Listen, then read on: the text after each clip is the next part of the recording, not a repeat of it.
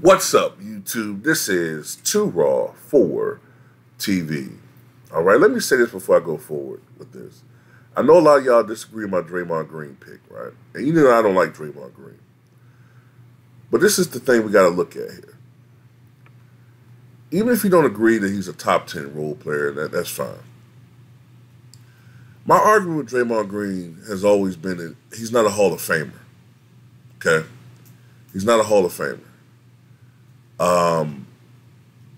AC Green is not a Hall of Famer. He was a damn good role player, but not a Hall of Famer. Okay? Draymond believes that he's like a top 20 or 30 all-time player in his mind. You see what I'm saying? Like, Draymond thinks that he's like up there with Steph Curry and them. That's my issue with him. He's not what he thinks he is. But there was a time when he was an integral, valuable player for the Golden State Warriors. You know what I'm saying? I can't deny the all defensive teams. I can't deny the all-star selections. I think it's 4 of them. I can't deny the Defensive Player of the Year award. I can't deny the 4 championships. That means something. I don't like them. I can't stand them. But I can't deny that stuff. You know what I'm saying? So anyway, at number 10, I had AC Green. Number 9, Draymond Green. Number 8, the original 6-man in NBA history, the great Frank Ramsey. Number 7, I had Danny Ainge. And number 6, I have Lamar Odom. I remember when Lamar Odom was drafted, many people were making comparisons between him and Magic Johnson. I never thought that he was going to be a Magic Johnson level player. But Lamar Odom proved to be a very valuable player in the NBA, especially for the Los Angeles Lakers and especially for Kobe Bean Bryant. Pretty much, man, he was all that Kobe had that one year, 05, 06, when somehow the Lakers were still able to win 45 games. They had a very depleted roster. Lamar Odom was the only guy out there that Kobe could even somewhat depend on offensively. And Lamar Odom was a matchup nightmare at small forward, 6'10", 230 pounds, but could handle the block. He could score in the post. He had a mid-range. He could occasionally knock down, three-pointers. This is before there was a proliferation of, stretches. So Lamar Odom, he could play defense. He was athletic, especially in his younger years. He could run the fast break. He could be effective in the fast break situations and in the half-court situations. Matter of fact, he was more effective defensively in the half-court situations. Matter of fact, there's guys like Lamar Odom that helped to stymie the three-point attack of the Orlando Magic back in 2009 NBA Finals. And as far as his accolades is concerned, Lamar Odom was a 2-time NBA champion, winning championships in 2009, 2010 with the Los Angeles Lakers. He was the 6th man of the year in 2011. He was on the NBA All-Rookie First Team in 2000. He scored almost 13,000 points in his career, grabbed over 8,000 rebounds, and dished out more than 3,500 assists. So that translated to a career average of 13.3 points, 8.4 rebounds, and 3.7 assists. That's nothing I meant to bring up.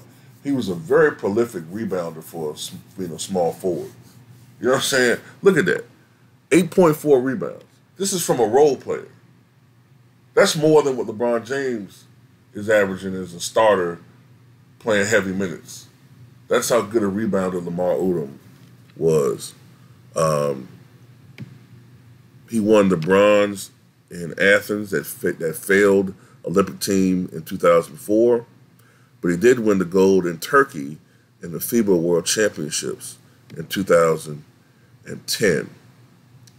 Lamar Odom was drafted back in, I think it was 99? Yeah, he was drafted out of Rhode Island the fourth overall pick in the 1999 draft, selected by the Los Angeles Clippers. Much of his career was played with drug issues, violating the NBA's drug policy. Oftentimes, marijuana was the primary culprit. And this was during the David Stern era, so the league was a lot more conservative when it came to drugs. So, you know, Lamar Odom got a bad rap for that, you know what I'm saying? Lamar Odom played one season with the Miami Heat, the 2003-2004 season, which happened to be Dwayne Wade's first year in the NBA. Then, of course, in 2004, he signed with the Los Angeles Lakers. Matter of fact, no. I take that back. I think he signed as a restricted free agent with the Miami Heat, but then he was traded to the Lakers. Yeah, he was traded to the Lakers. He was in the package for Shaquille O'Neal. That's what happened. He got traded in 2004 when Shaq was traded to Miami. That's how Lamar Odom got over there. And, of course, those were the golden years of Lamar Odom's career. As a matter of fact, I want to see something right quick.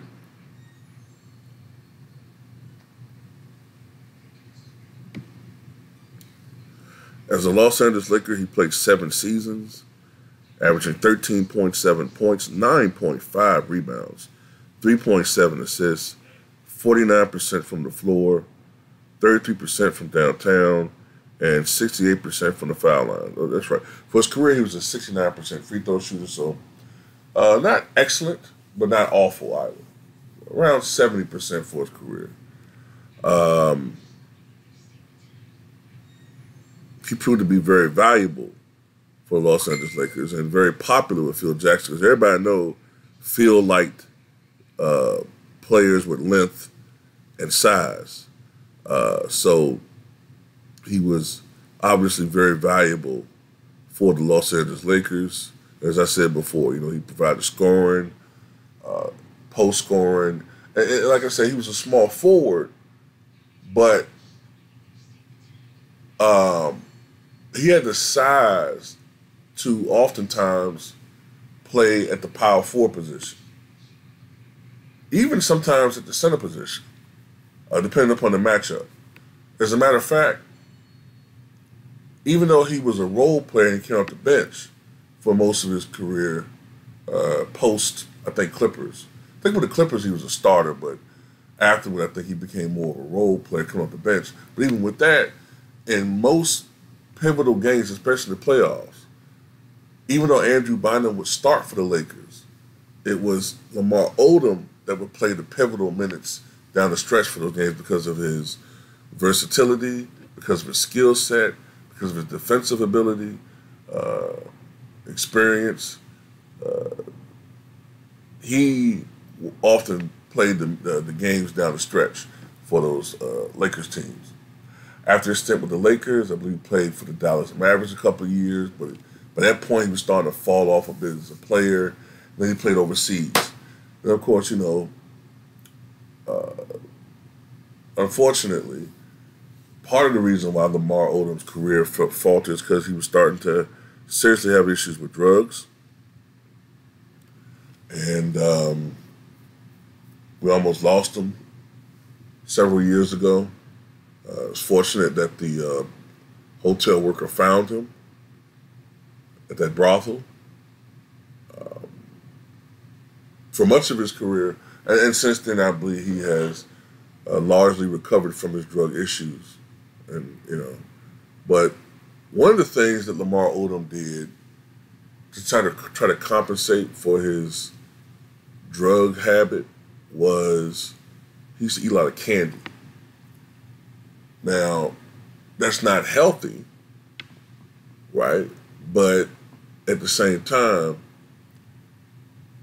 would you rather have someone snort coke incessantly, or would you rather them eat Starburst or eat Skittles incessantly. You know what I'm saying? Rather have them do the other thing. You can go to the dentist to fix cavities, but, you know, it is what it is. But yeah, Lamar Odom, in my opinion, one of the top 6 men of all time. Clearly a top 10 all-time role player. I should say role player, not 6 man. One of the top role players in NBA history. Number 6, Lamar Odom. Tell me what you guys think.